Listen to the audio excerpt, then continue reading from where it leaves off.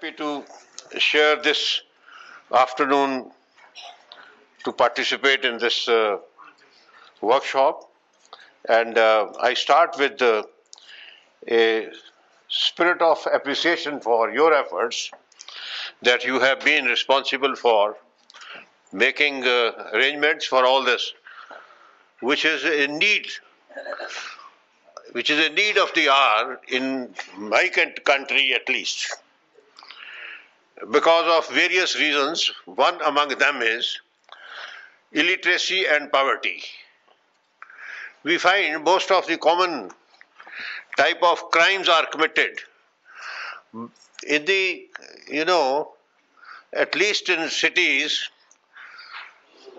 and larger the city, larger the number of crimes committed by those people who are downtrodden, who suffer from one or the other disability, who are not able to fend for themselves. Necessity drives them to the life of crime. And correspondingly, we have a very dismal picture of their defense. Most of them are not in a position to defend themselves, and the act which has been brought is inspired by Article 39, I believe, A of the Constitution of India, wherein legal aid has been made a subject of state responsibility, and it is on the basis of that you people are all engaged in rendering services to that class of the society which is deprived. Crime may not be their passion, crime may not be their profession. Crime in most of such cases is committed by necessity, economic need. They have no better avenues to earn their livelihood, and they commit the crime. But the state has stepped into that and has provided the act under which the three tiers of, that is, perhaps the first is the national legal aid, the other is the state, the third is the district. Now they are doing very good service, but because of their limitations and temptations in the profession are too many, we are really not able to draw selfless, trained, very well placed lawyers to render the services to the legal aid society. Unfortunately, it is considered as a pastime or a fill gap arrangement for those young members of the profession who wish to learn and take up the briefs through the legal aid societies and do whatever to the best of their ability they are able to do. And it is with that purpose that this workshop has been arranged. I am very grateful that you have thought that I can pass on some tips or certain things which can be useful in the matter of their day-to-day performance. One workshop may not be sufficient. 1 hour or 45 minutes lecture by K.K. Sood, and for that reason any one of my colleagues, may not be sufficient for you, because yours is a profession in which I have been there for last 52 years. And today also I consider myself a student, and I keep on reading and learning. So yours is a profession which is learning as much as long as you have patience and you live and you stick to this profession. But young brothers and sisters who are from the bar, I have one thing to tell you. Please do not hesitate and do not be discouraged. Keep on working. For one reason, there is one very good hope. That is, if you sustain yourself then perhaps this is the profession which does not have any limitations. It is one of the most respectable, most profitable profession. It has immense returns if you are able to sustain and stick to it and work hard. Day is not far when I can predict for each one of you a day much glorious than even me, and for that reason those who are ahead of me or above me. Returns are immense. You have got an opportunity to learn.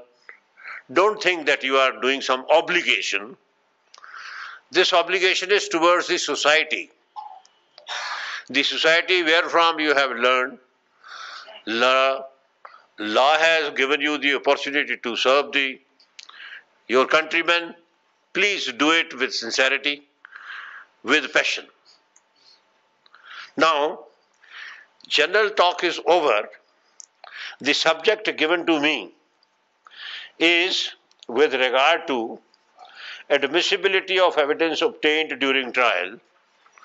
I was wondering that this subject seems to be some problem which has been faced by the lawyers from the legal aid, and they might be wanting some light to be thrown that the evidence which is required to be led at the trial is not the only evidence which is contained in your 173 CRPC report, which we in common parlance call charge sheet, or sometimes we call it a challan. Challan is a vernacular Urdu word rather. Charge sheet is the English word. But take it is a police report which culminates into a final report after the completion of the investigation. Those who remember or who do not now remember immediately, when go back to your office, kindly have a look at section 173 and all its subclasses. Each class from A to G has got a significance. It is a format provided by the state government. More or less it has remained for last more than 100 years. And those people who have got the experience of work on the criminal side, they will bear me out on this, that with each charge sheet, you get not only the summary of the case as being put before the court. After the completion of investigation, rather you get the list of witnesses which are required to be produced in support of the case in the court. Then you have got another list of documents which are relied upon by the prosecution, which will be adduced in evidence in the course of the trial.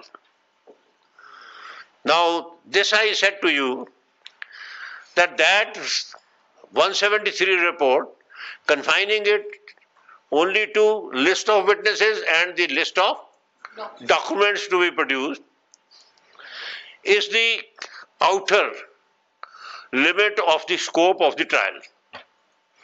But that is not the end. The topic admissibility of evidence obtained during trial, the charge sheet is over with the filing. Filing of the charge sheet, the entire evidence which is relied upon is over. Now, assuming there are instances and the Code of Criminal Procedure is not silent about it.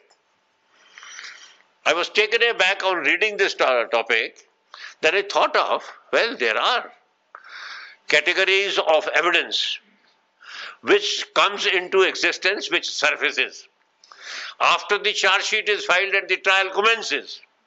And when that trial commences, the evidence which is on the face of it, strictly speaking, apparent, extraneous to 173 report.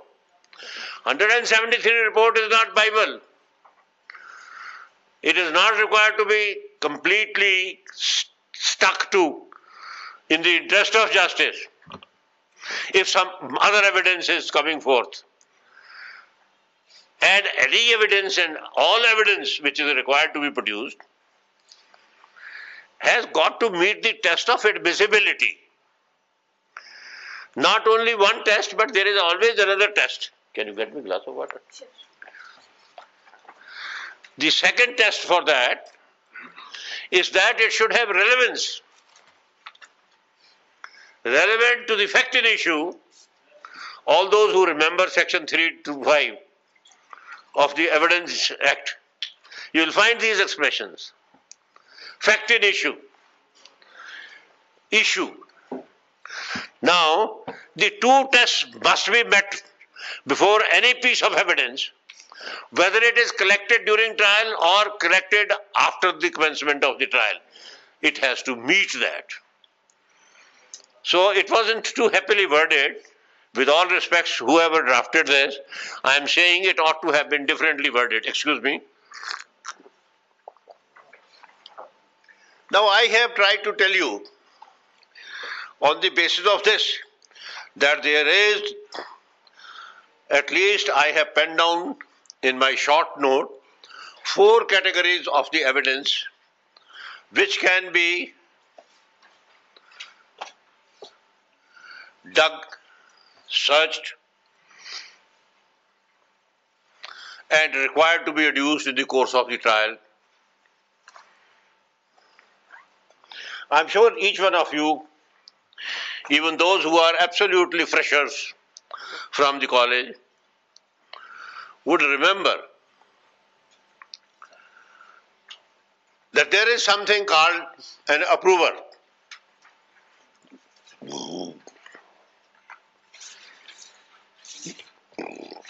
Approver's evidence is something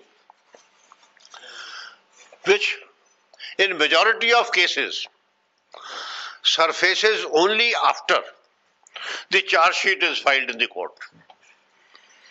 There are cases where pardon is granted to an accomplice. Accomplice is a person who is himself an accessory to the commission of the crime. He is a person who participates in the commission of the crime with the other accused. But during the course of investigation, it is found that the prosecution doesn't have very strong evidence. There are 5 or 6 accused. One out of them who can throw light on the case, if granted pardon, he should be made a witness. But if he is given a pardon, and from being an accused, he is given the status or a position in law of being an approver. That is, I don't know how many of you would know that word, Sultani Gawah. That is, Sultan means, Sultan to pata hoga. Basha. King. Queen. Empress. You must be reading the old law. Citation or King versus so and so. Emperor versus so and so. Empress versus so and so. Khwaja Nazir Ahmed versus Emperor. So it is the state personified in the institution of the kingship, wherever it is. Or where it is not there, then it is like ours, state. State of Delhi, state of Maharashtra, so and so on. Now he becomes the witness of the state. सुल्तान के गवाह बन गए, उनको माफी मिल गई, जुर्म तुमने किया है, and that is called grant of pardon to an accomplice in the crime with a promise that he will truthfully make disclosure of each fact and would not commit any treachery with the state, with the court, by deviating from his statement and thereby earn the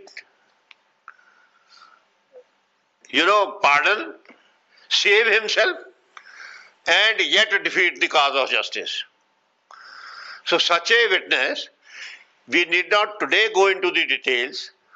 The section says is liable to be prosecuted on the basis of a certificate being given by the court that here is a witness who was granted pardon. He has betrayed, he has perjured, or he has not stuck to the conditions of the grant, and as such he is liable to be prosecuted. He will be liable to be prosecuted as a main accused, as this, like he stood the position before grant of pardon, and in addition to that can also, and normally he does, is prosecuted for committing perjury. So now coming to this, that how then, Mr. Sood, you have given the example of pardon being given in the course of the investigation. But we normally forget about it, that the same section talks of after the charge sheet is filed. Then the prosecution thinks, well, maybe on the basis of legal advice or maybe some other reasons, I will not go into that today. Anytime any one of you has a problem, you can come and sit with me. I'll give you the, special treatment on that subject. The charge sheet having been filed without the statement of an approver, without grant of pardon to an accused, but that person is granted pardon by the trial court. Mostly it happens in CBI cases, or it happens in very, very serious offences. Then that person's statement is recorded by the magistrate. If it is a sessions trial, that statement will be sent along with the charge sheet to the sessions court. He will be once again examined by the sessions court before the evidence against the accused starts. So that is the category of evidence which is available after the filing of the charge sheet, that is, after the stage of investigation is over. Now your topic was evidence obtained during trial. So the approver's evidence is mostly obtained after the charge sheet during the course of the trial. Now, that evidence is as good evidence as any other witness's evidence. No taint, no other thing, except a guideline provided by the section 133 that an accomplice is ordinarily not to be believed unless corroborated. That's that. Because he remains a person suspect, and obviously also. See, till yesterday that person was an accused. But he is fortunate enough, he is lucky that the state's benevolence has fallen on him. Out of 5 or 6 co-accused, he has been picked up as one, considered reliable to be trusted, and hence the pardon is being granted and the court is persuaded to accept his plea, and from an accused he becomes a witness. So his credentials, as we question the witnesses with regard to their character, he does answer that character. कल तक तो जो मुल्ज़िम था, आज वो गवाह बन गया, उसकी गवाही की कितनी वैल्यू है? It is tainted, and hence the wisdom rule of evidence incorporated in section 133. He is unfit for being relied upon sole testimony of a accomplice will not be sufficient for conviction. But that doesn't mean that evidence is not admissible. The evidence so obtained by grant of pardon on the request of the prosecution by the court, statement having been recorded, does not become denuded from being treated as piece of evidence. Its evidentiary value may be weaker than the other evidence. So this is one category of evidence which comes into existence after the charge sheet is filed. It is only dealt by me in 5 lines in para 1 of my note. Now the other stance which I will give you. So this all is that don't think that your job is confined by the contours of section 173.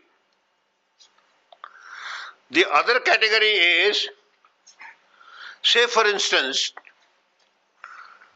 the charge sheet has been filed, keeping in view that the 60 or 90 days of judicial custody of a person in jail is going to expire and the investigation is not yet complete in certain respects.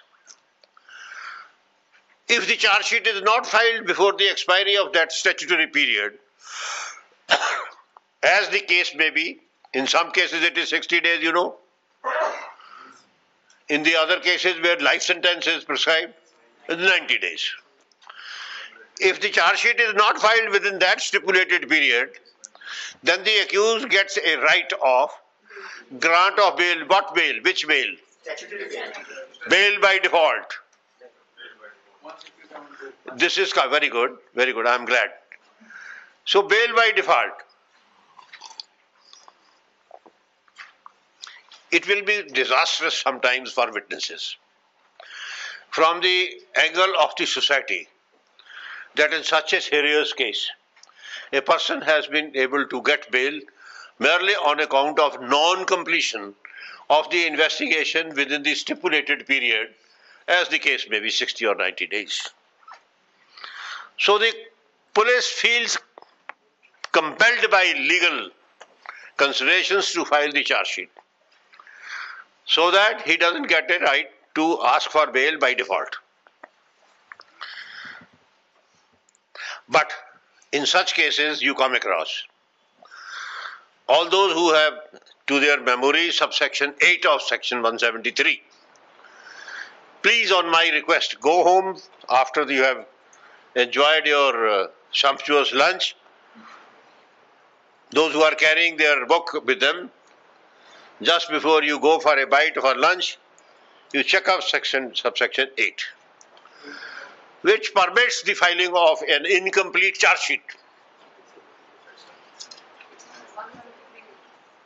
173(8).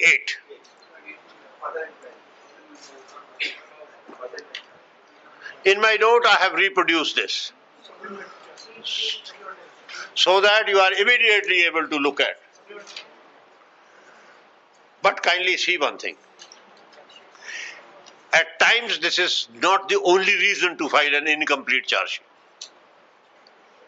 You have been reading quite a lot of debate going on in the press in respect of 2G and the effort made by Mr. Subramaniam Swamy on the question of grant of sanction for prosecution where it is needed. The experience is one of the subjects dealt with that judgment. That judgment is very, very voluminous, but it is a trier of procedural law on the question of sanction. Please find time to read it, and unless you finish, do not put it in your shelf. Keep it on your table, keep it on your bed. As and when you get time, read a couple of pages, thereafter fold the page up to which you have read it. But I want you to promise me that you have gone through the whole of it. Don't ask me the question, I have not been able to read it wholly. I have skipped over several pages and I have folded the page in between on the corner. Because now the point for you is different. You are at the threshold of learning. All that you learn today is going to be your treasure for the whole of your life you are in the profession. While I am a withering man, I may be there in profession for another year or 2 or 5 years even. Who knows where there is a call from the God. Right. Now the point is that the sanction is awaited. I am coming back to, I have not forgotten what I was telling you. Sanction is awaited. The authority competent to grant sanction for filing the prosecution. In the light of section 197 of the CRPC, you know that section, where sanction is required for launching prosecution, that no court shall take cognizance of such offences against a public servant who has committed the offence, and so on and so forth. So the sanction is applied for, it has not been granted, we file the charge sheet. Sanction is coming later. Sanction, once the sanction is granted, all the evidence in relation to the sanction will be material evidence and will be the basis for successful prosecution, otherwise man can be acquitted. He cannot be tried without sanction. So, this is another category of evidence coming into existence after the cognizance is taken, after the charge sheet has been filed and the trial has commenced.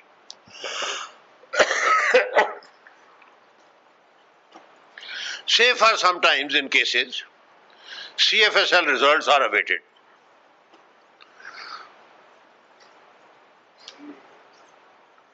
Police has done its job of sending it to the CFSL. You may call it FSL, you may call it CFSL. Sorry. The laboratories are full. They take their own time. Certain tests are very cumbersome. They take, couple of days. One test, it takes a couple of days. So, the public clamor is there. There are various kinds of compulsions and pressures on the police investigating offences to put the case into the courtroom. Otherwise, media also creates, psyche against the investigating agencies. फलाना case है, इतने महीने से चर्चा हो रही है, prosecution तो शुरू नहीं हुई, क्या मजाक है? So they, in order to show their accountability to the public, to the masses, they are compelled to file the charge sheet without the necessary evidence coming forth, which is expected it will come in due course. So that is the third category. The second category. But the limb of the second. Then you have certain sections with which you are very, very familiar. There is section 311.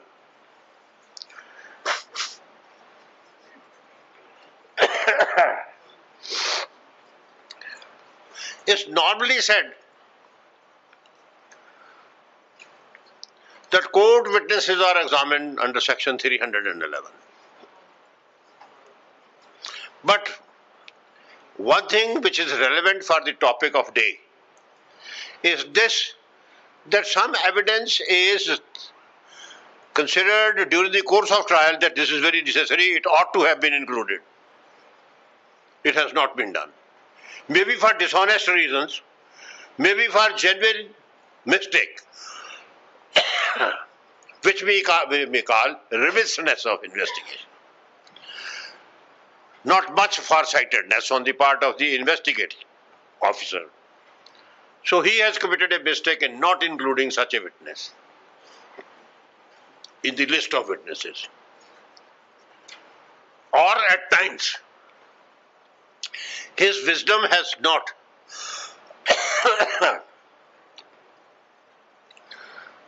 persuaded him to cite him as a witness, though such a person has been examined during investigation, he has been interrogated but not cited as a witness.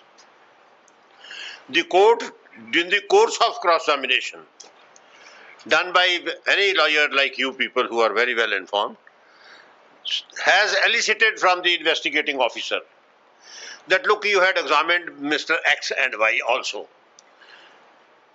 Kindly look up your case diary. They are the most natural witnesses and they were present. You have examined them. He says, give me opportunity to refresh my memory. I am using the technical language which you are required to remember. I want to refresh my memory. He looks to the case diary, which you call as CDs. Not the CDs which you are getting. This is the file of the investigation. So he sees this, he gives an answer. Court has every right, at that very time or later, to check up the correctness of what has been stated by that person and recorded in the case diary, and what has been the question put by the defense counsel, what is the reply. Then the court has to make up its mind whether to summon him as a witness or not and to examine. Such a witness can be examined. It is also the type of case with which we are dealt with during the evidence, during the investigation has come into existence or to the notice of the court. Such witnesses can be even summoned by the party. Such witnesses can even be summoned by the court. The only qualification for such a witnesses to be examined is, that is, their evidence must appear to the court, to the judicial mind, that it is essential in the interest of justice or the language of the section for just a decision of the case. Then such a witness will be summoned by the court. Now here I am entering a caveat. The same thing could be done by the party also. If it is done by the party, it doesn't mean a court witness. If the court summons suo moto, then he becomes a court witness. That is the only difference. The other difference will be, he is a witness who is very material for the result of the trial.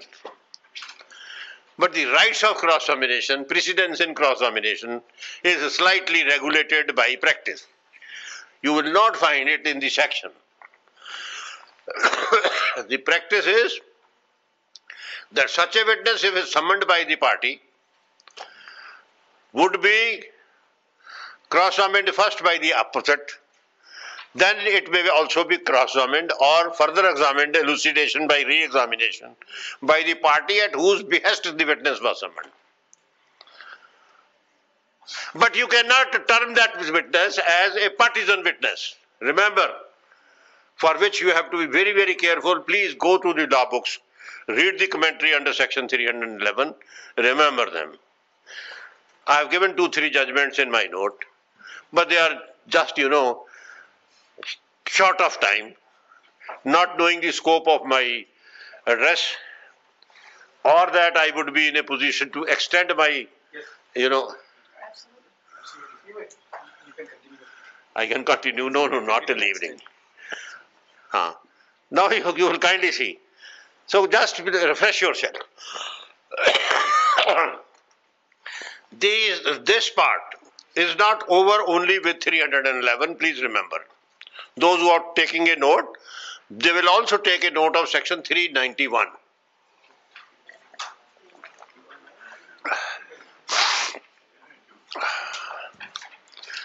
Analogous power as is available under 311 to the trial court, be it a magistrate or a sessions court.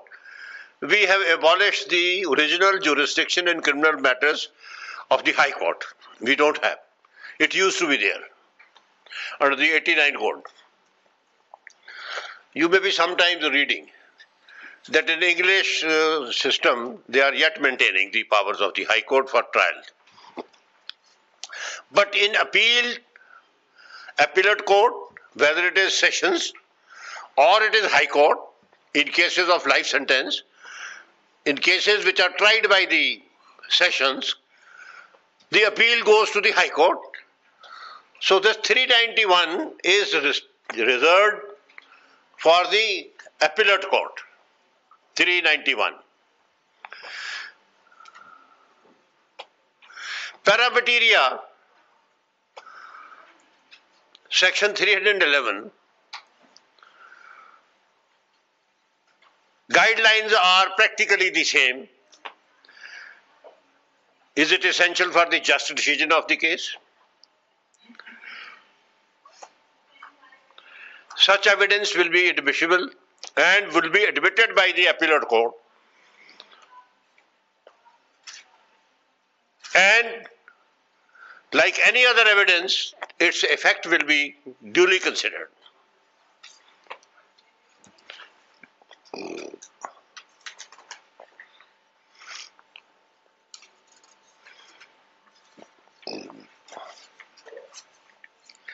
Now you will be troubled by me on another subject.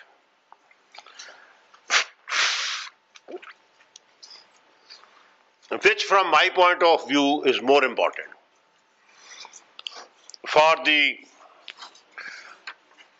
day, the effort which we are dealing with, the role of legal aid lawyers and jail visiting advocates. I saw Mrs. Asha Menon here, the only judicial officer I could know. But we have none of the judicial officers present here. So your workshop is incomplete. I take the liberty of pointing out this. This kind of workshop are not meant for a show that we are doing a lot to serve the objects of the act, and we are very, very serious and sanguine about fulfilling the obligations of the state as envisaged by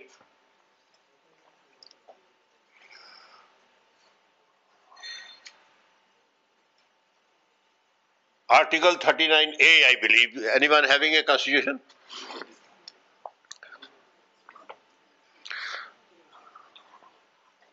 Equated to the chapter of fundamental rights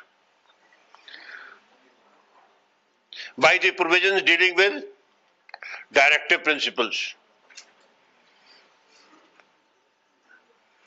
But it is either a show or only a lip sympathy if we do not give importance to the object and efforts to fulfill those objects. I really do not know till today, because it was not there when I started way back in 1960. I thought I would not tell you, but by habit I am driven to make confessions. I came in the profession in 1960, 1st July 1960. We had no legal aids. We had no concept of amicus. Nobody was there. But don't think that this legal aid or institution of amicus curiae is only meant for giving you state charities. Treat it as a good experience for learning. Instead of getting frustrated, remaining idle, the state, in its wisdom, hoping, expecting that you will do your best, is entrusting you with the task of defending those who need your services much more than those persons who can engage K.K. Sood or Dinesh Mathur or Ramesh Gupta, or for that reason any important criminal lawyer. So you have got a moral as also a necessity by your being a beginner in the profession that you are entrusted that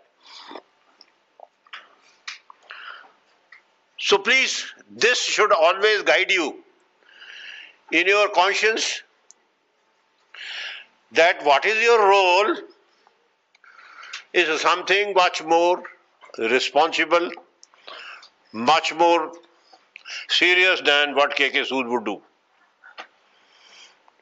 He can push his client outside the door and say, "Good, I have no time.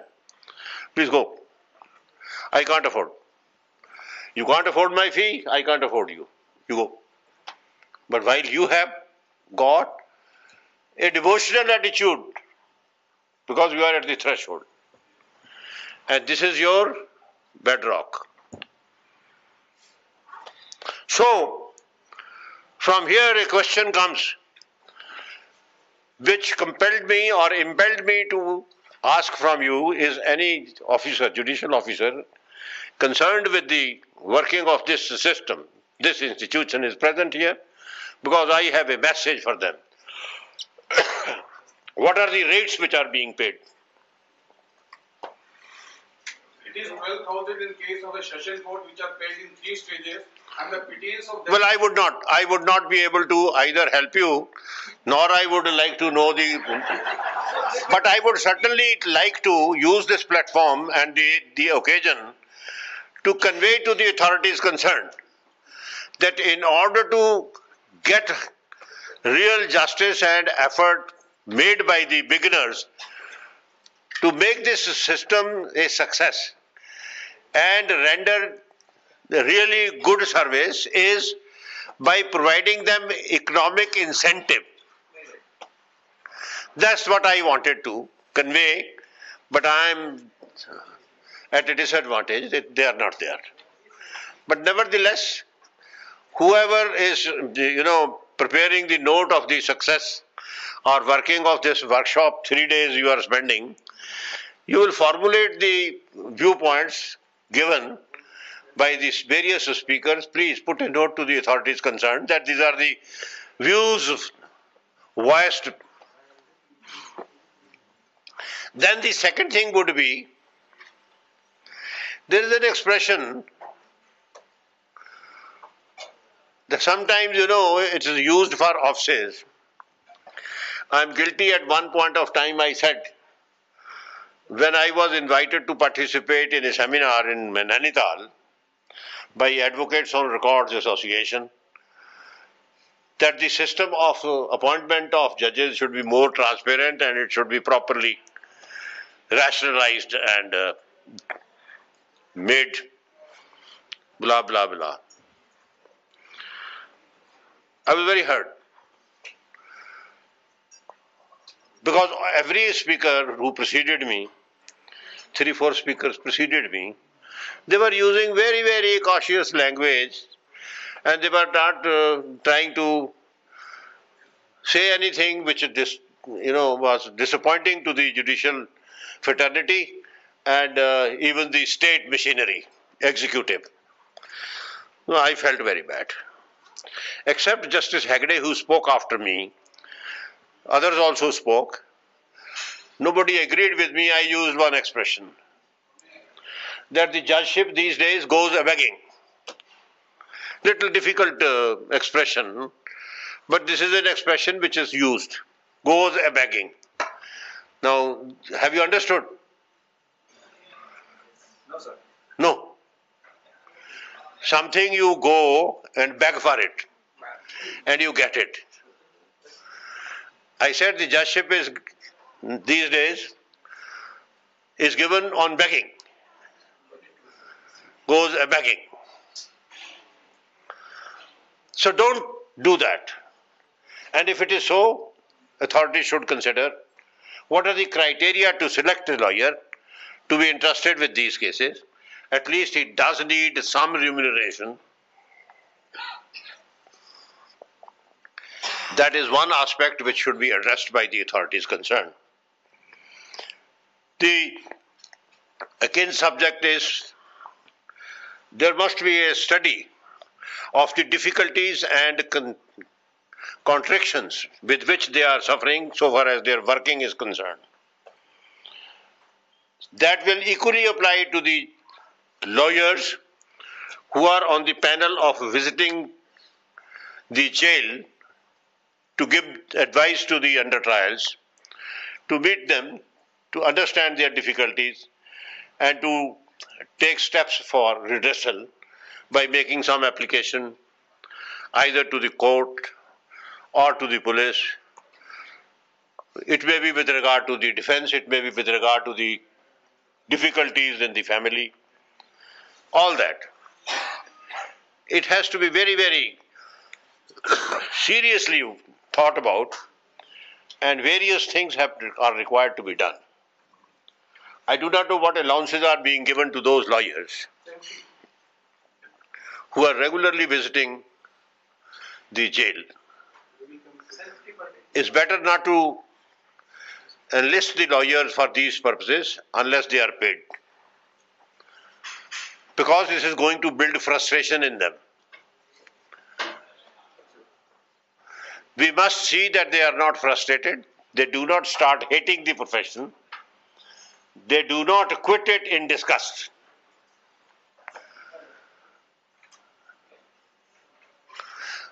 I read the biography of Sir Shadi Lal. You have heard the name? Yes, sir. In British times, he is the first Indian judge who reached the House of Lords as a judge. He was knighted with the title of Sir Shadi Lal.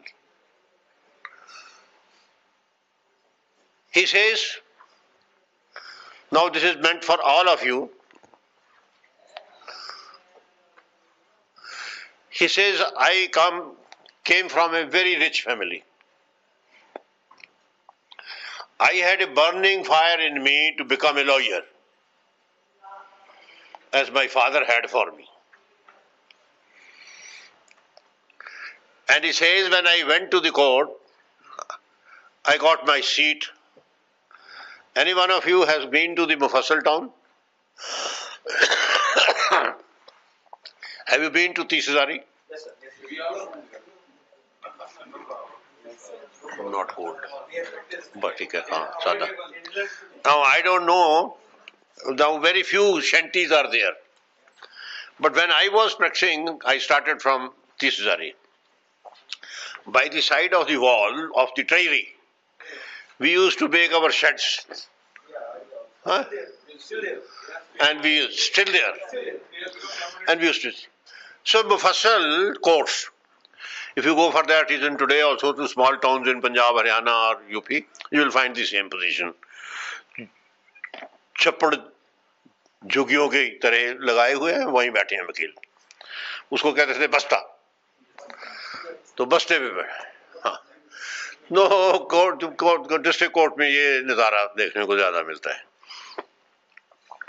He says, well, I did not get a brief for quite a good number of months. And if I got a brief, I did not get the fee.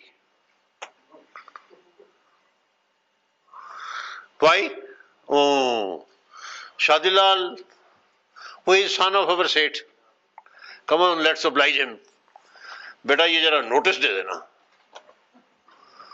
बेटा जरा ये बताओ, हमारा ये case है, land revenue में हम यहाँ हार गए, यहाँ जीतना चाहते हैं. वो वकील बताओ. और ये कहते हैं बढ़िया वकील. सुनो, हाँ, यू आर राइट. मैं थोड़ा सा पन ला रहा था इसमें. बात आपकी ठीक है.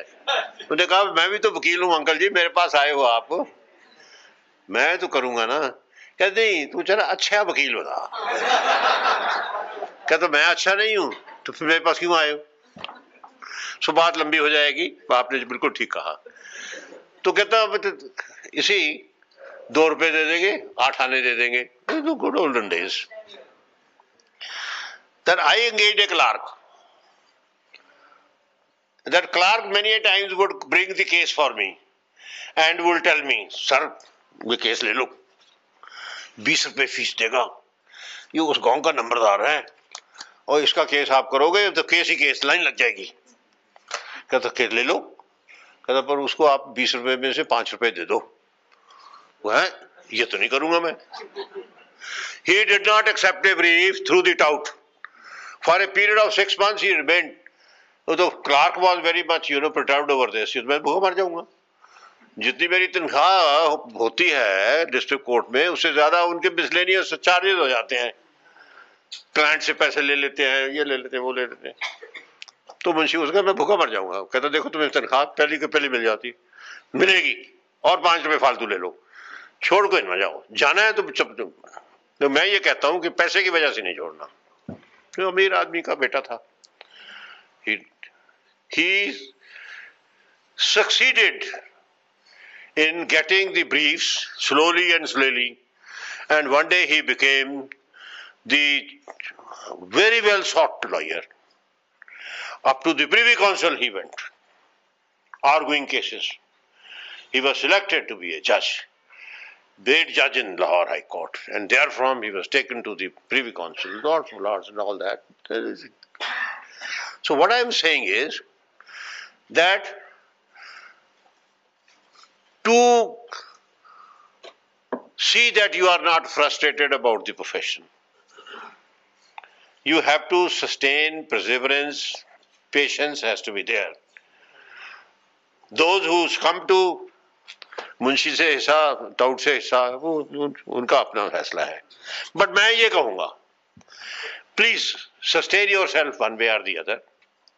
In fact, this is a profession which was reserved for the elite class of the society. Look to the past, history of the lawyers, count the names. They were all children from those families who were fortunate.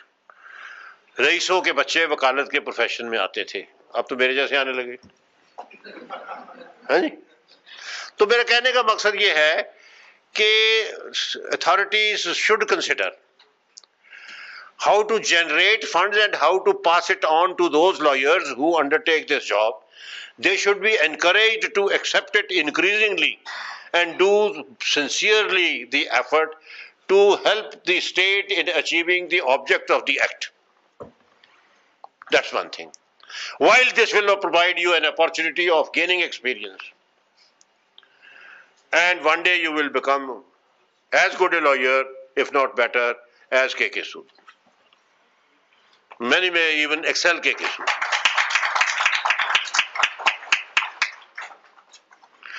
And for this reason, wider participation in the workshops like this, which should be more frequent, and the authorities concerned should absorb themselves.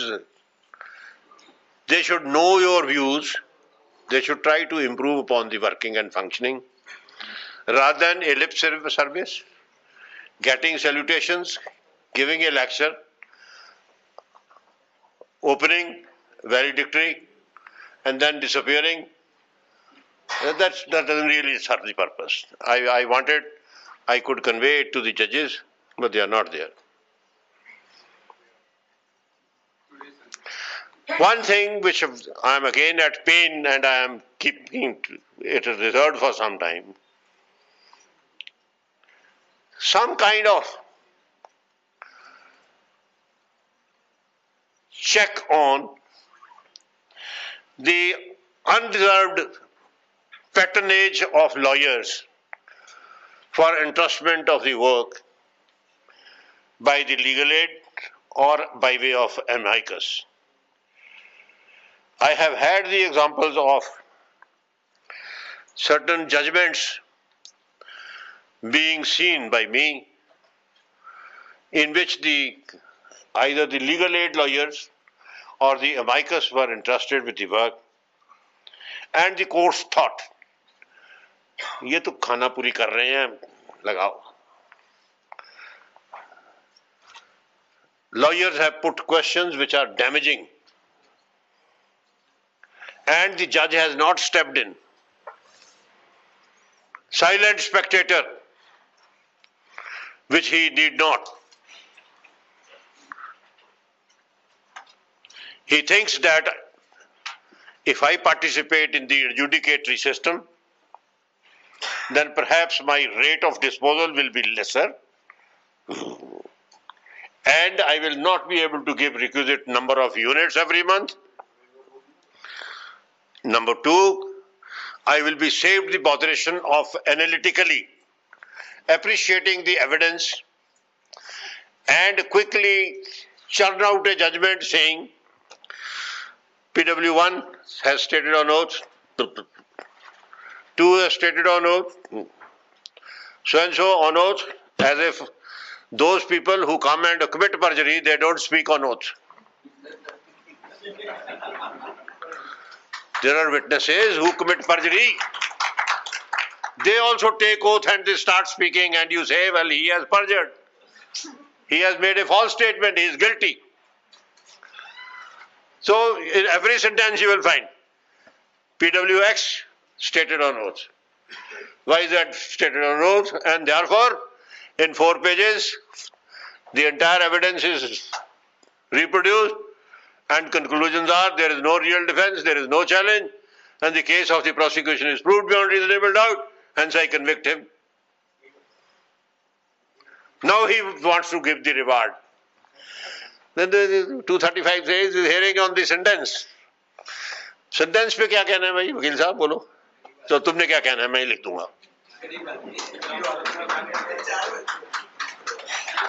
मैं ही लिख दूंगा.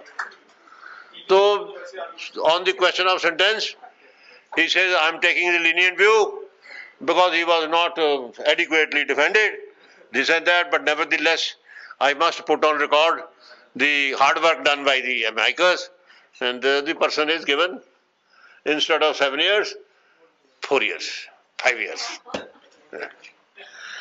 So there has to be a check with regard to unwarranted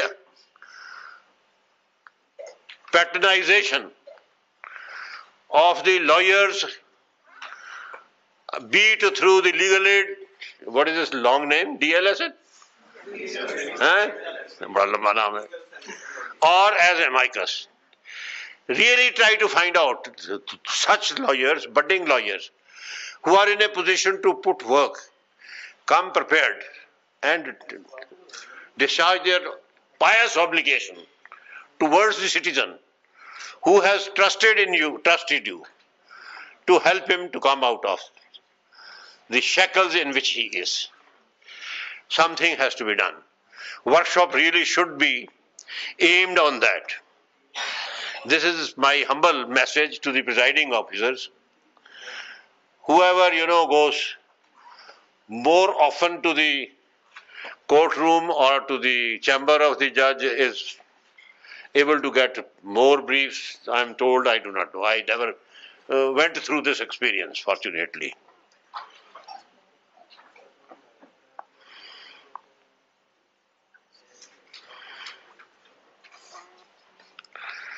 Another thing which I would like to add, for the organizers, which again are missing, kindly convey it to them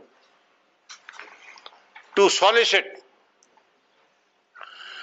the cooperation of notable lawyers in the profession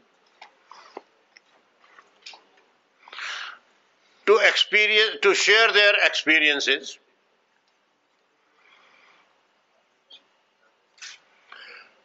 and join such workshops to really enrich your knowledge and share with you the tiers of law subject-wise. As Justice Midha was pointing out, presumptions. Please have one topic. He gave an example of circumstantial evidence.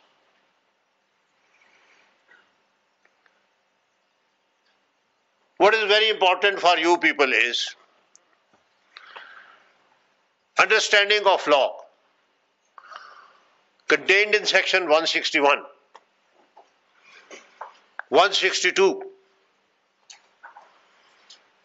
of the Code of Criminal Procedure, 164 confessions, 154 of the CRPC, 157 of the CRPC,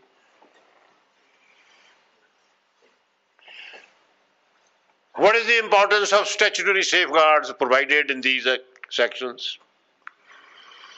How to get over and how to use it. Something which lawyers even of 20 to 30 years standing at the bar feel the need of consulting the case law. I do it more often. On the question of confrontation in the cross-examination with the earlier statements, that is, section 145 and 154 of the Evidence Act. So choose such subjects, one day's workshop on this, select a couple of senior lawyers who can really be your teachers and can deal with the subject. And like moot courts, you can also expect participation from the young lawyers. That is another way of making them learn. Push them in the deep waters. He will start struggling, he will learn swimming quicker. Call him, call any one of you to come and participate and share the dais with KK Sood on that subject. And what others feel, next time you will find better participation from among the junior lawyers coming forward. How do we make this workshop a success and a good experience of learning is something much is desired to be done. And more constructive. Well, I don't disagree with you. Now, this is all that what I have said is not the total. I mean, I have given you, according to my understanding, few instances. But this is not the end, that's not the final thing. Now with this, with my profound thanks to all of you for having been rapt attention to hear my boring speech, which of course was not at all well prepared, and not wishing to stand in your way for the next agenda item, that is the lunch. I thankfully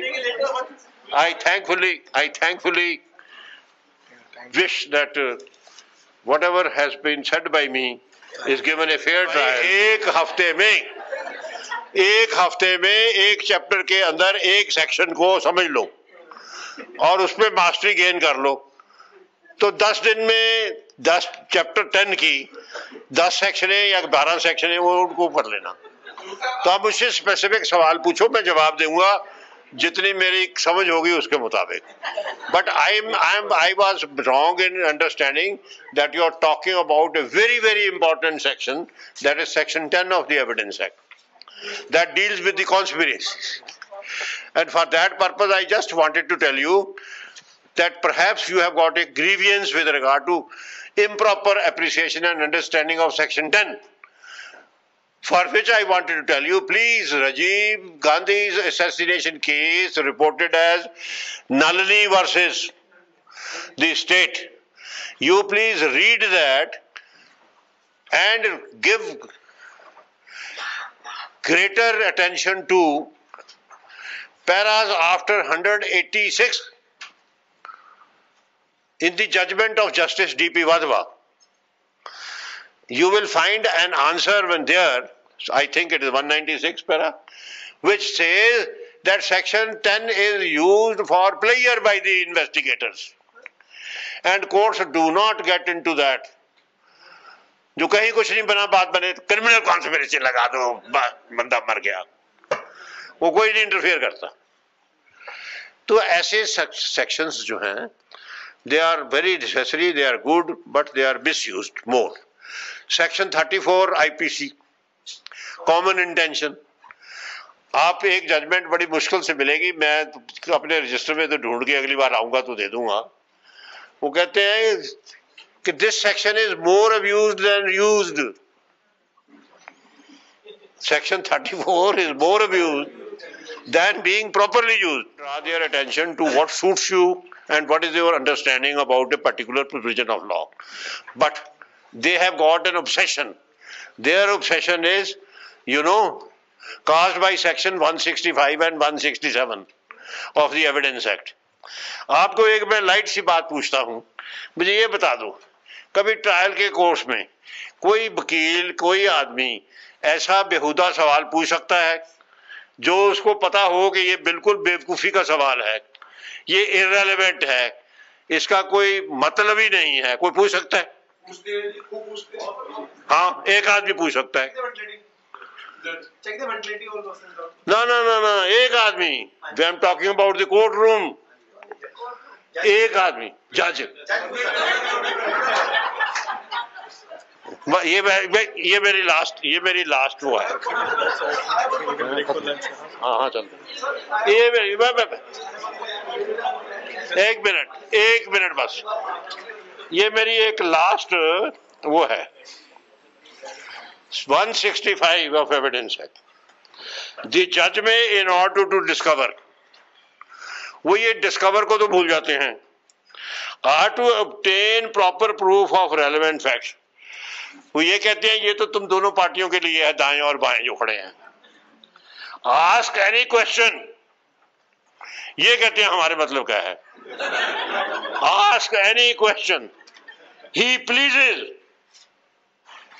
in any form at any time of any witness about any fact relevant. No emphasis. अगला लफ्ज जो है उस पर emphasis. और irrelevant बोलो, ये पढ़ लेना. तो उनको ये याद है कि हमारी पावर वहां तक जाती है जहां कोई आदमी अकल वाला पढ़ा लिखा कोर्ट में नहीं करेगा, हम कर सकते हैं. और वो क्यों करते हैं? एक सेकंड. और वो क्यों करते हैं? क्योंकि 167 आगे क्या कहती है कि ऐसे सवाल पूछकर आपने लिख लिया, इस बेसिस पे आपने मिसकैरेज ऑफ जस्टिस कर दी, तो 167 कहती है it will not be a good ground to upset that judgement. और कहते हैं कुछ नहीं कर सकते तुम मिस्टर सूद, ये मेरा राइट है सवाल पूछने का.